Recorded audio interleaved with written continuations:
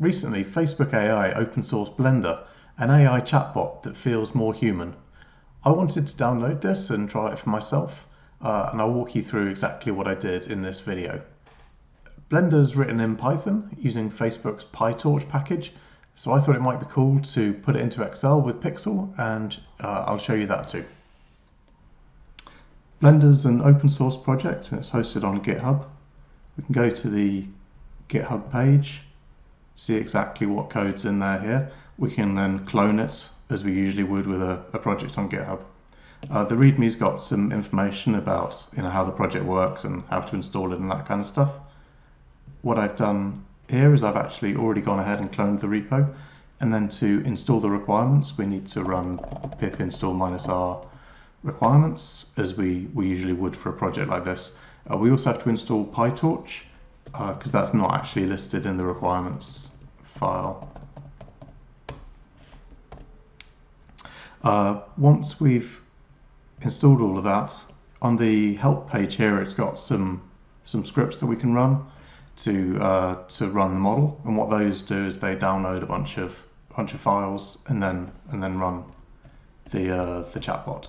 So if I run one of these scripts now, this has already downloaded the files. The first time you run it, it takes a little bit longer, but essentially it does a bunch of setup, and then it'll start. Here we go, loading some models, and here we go. So I'm a dancer, I love to sing, my message is, hi, I love to sing. And let's see what the chatbot comes back with. There we go, that's awesome. What kind of music do you sing? I sing opera. Takes a few seconds. There we go. So you can see we're actually having a conversation with this just from downloading this code from GitHub and running it using our standard Python. So this is, like, already it's pretty cool and was pretty easy to set up. So next I wanted to see how easy it would be to integrate this chatbot into a different application. So I opened up the PyXLL project in PyCharm and found the safe interactive script, which is the script we were just running, just to see what that's doing. We can see here it's got some code to set up some command line arguments, and then the main function is this safe interactive function, which is doing the argument parsing, and then it's creating an agent, creating this human agent, and then creating this world object. So it looks like the world object is some combination of the options, the human agent, and the AI agent, and then the world is being run in this while loop. So it calls world.parley, and then that's like a step of the model. If we look at the actual agent code, so this safe local human agent, you'll see this is this agent class, and the agent has a couple of different methods. One is observe, and the other is act. So when a bit of dialogue is said, like when someone says something, then this observe method is called, and then when the agents should do something, then this act method is called. So we can see in this safe interactive script, it's really not doing that much. Like, everything else is in the rest of the Parley framework. For my application, I want to break this into the two parts of creating the world and then doing this update step, so feeding in another line of dialogue periodically. So I created a new couple of files, and this will all be on GitHub as well, so you'll be able to download this and take a look later. But essentially what I did was create two functions, this PyXLL create world, and this is really just the code copied from that interactive example that we saw earlier, where it's creating an agent and creating the world and returning the world. And then the second function was this PyXLL speak function, where it takes a world and an input, and then it calls this world.parley method after setting an input on the human agent. We'll see that in a second. There's also a bit I did here to actually get the whole conversation back, and truncate it to be like a maximum number of messages and return it just as a simple array. One thing I did where we had the safe human agent before, I've created this human XL agent. We'll see that in XL in a second, but I just want to show you this now. What it does is those two methods where we saw there was an observe method and an act method. So my observe method simply adds the message to the conversation, and the act method gets some input which I've already set and passes that as a reply. So the input is set using the setInput method, and then that's what's passed in this act method, which is called as part of that parley method.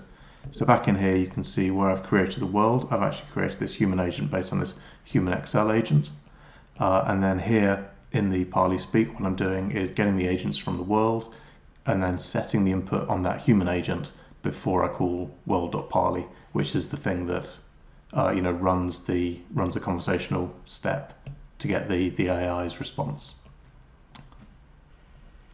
To test this is all working, I just here I've got it calling this create world function and then just calling speak with just an initial hello and then printing the conversation that this method's returned.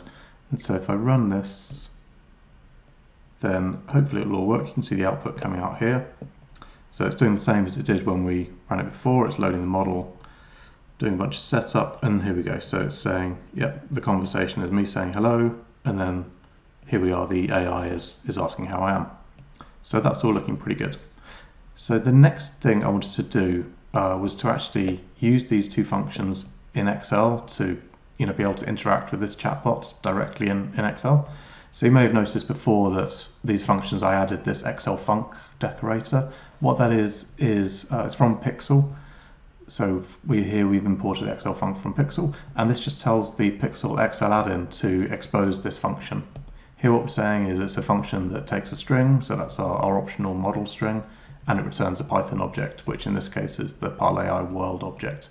And then the other function, speak, takes an object, which is our world object, a string, which is our input, an optional integer limit, and it returns a 2D array of strings. To get that into Excel, all we have to do is configure the Pixel add-in. So say Python path is here, this current folder, and the modules are these PyXLL Excel modules. So if we go into Excel now, I've already got the Pixel add-in loaded. We'll see that from adding those Python functions, we can now call them from Excel. So here we go, I've got PyXLL create world, that's the Python function we're just looking at. If I run that, this is now doing that setup, loading those files, and there we go, it's returned this world object.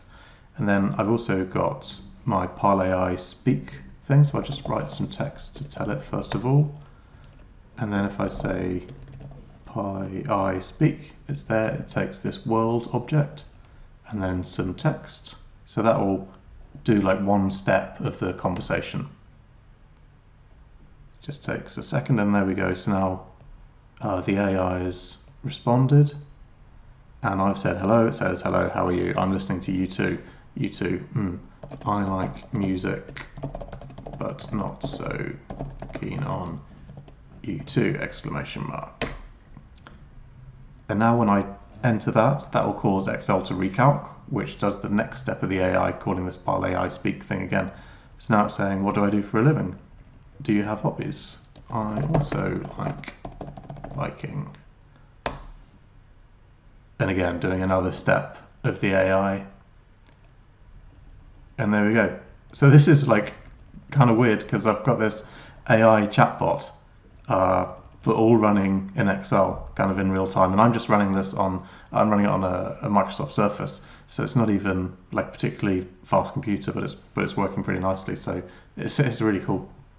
I tidied this thing up a little bit just into another spreadsheet, just so you can see here this is the same thing. I've got another conversation going on, but it's exactly the same thing. I've got this create world function here, and then here I've got this PyXLL speak function, which is just taking the input from here. So McDonald's, what do you do? I make videos.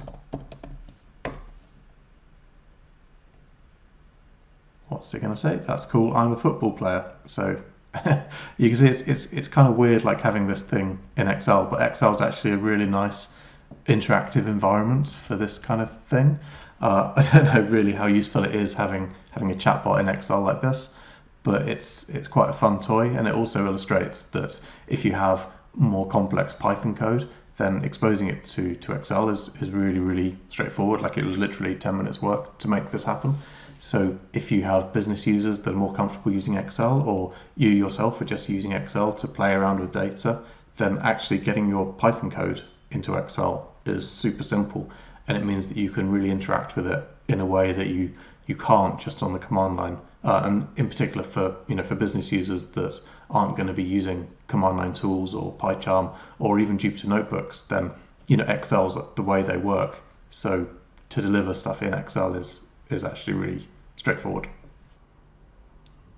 So I hope you've enjoyed this video and found it interesting. I've enjoyed playing around with Blender and PyXLL.